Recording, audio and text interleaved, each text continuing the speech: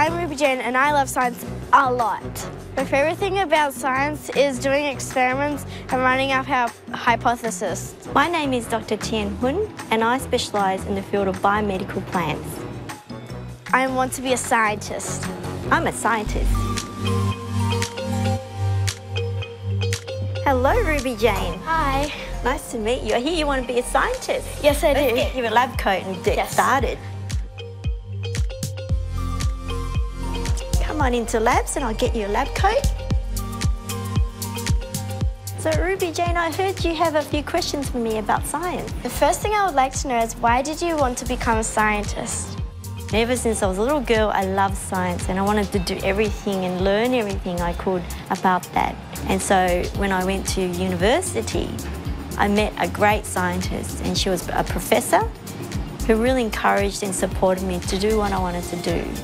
So Ruby Jane, what made you want to start your journey in science?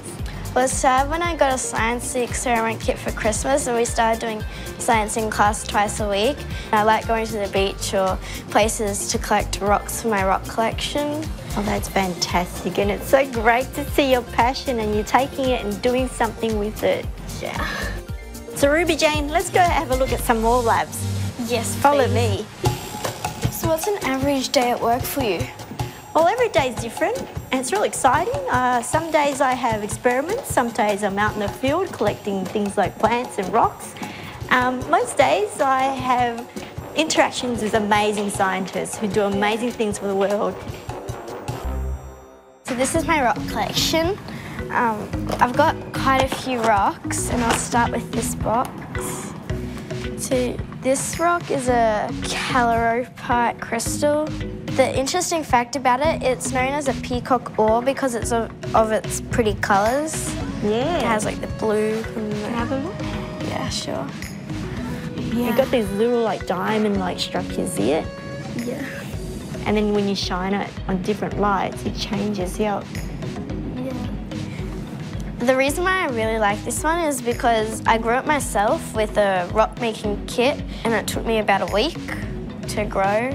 That's amazing. Are you ready for something special, Tien? Yes. So this rock is called a thunder egg.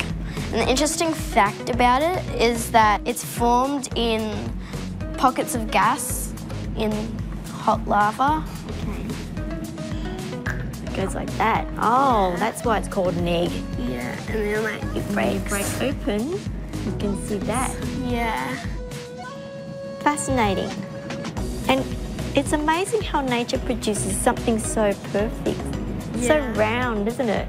And you open up, it's like a hidden secret. I see why you like science. I see why you like rocks. Yeah. Ruby Jane, that's an amazing collection you have. Thank you for bringing it.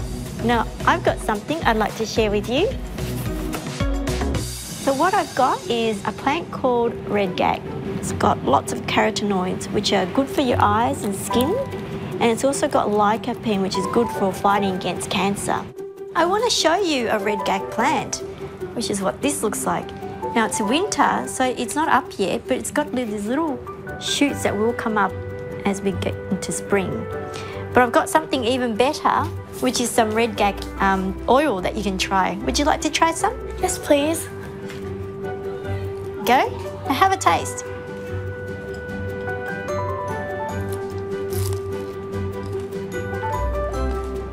It tastes unusual. It's really nice and it tastes a bit like olive oil. One of my favourite ways to eat this is red gag ice cream with passion fruit.